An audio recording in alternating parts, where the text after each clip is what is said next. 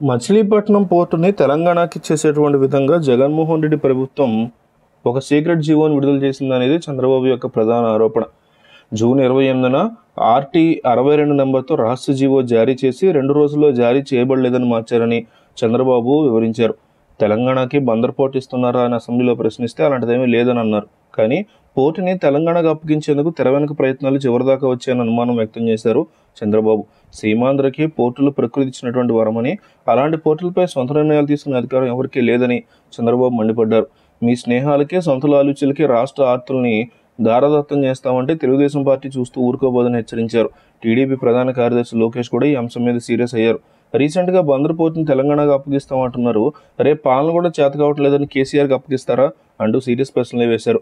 ఇలాంటి అసమర్థులే కదా ఒక్క ఛాన్స్ ఇమ్మంటూ అడిగారని, ప్రజల యొక్క నవరత్నాలను కోరుకుంటే వాళ్ళు ఇచ్చేది ఇదేనా అంటూ లోకేష్ కూడా మండిపడ్డారు.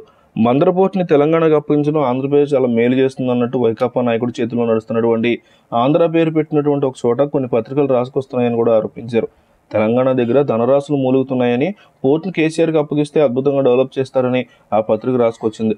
ఆంధ్ర పేరు పెట్టుకుని సదరు పత్రిక తెలంగాణకు ఆంధ్ర ఆస్తులను రాసామని అనడం జగన్ సర్కార్కి సలహా ఇచ్చింది.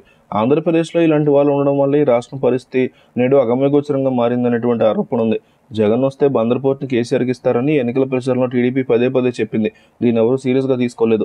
బందర్ పోర్టుని ఇవ్వడమే కాదు, గోదావరి జలాలని తెలంగాణ భూభాగం నుంచి కృష్ణానదికి తీసుకెళ్లేటువంటి ప్రాజెక్టు కోసం ఆంధ్రప్రదేశ్ పెట్టుబడులు పెడుతుందని జగన్ స్వయంగా ప్రకటించారని టీడీపీ ఎద్దేవా చేస్తోంది.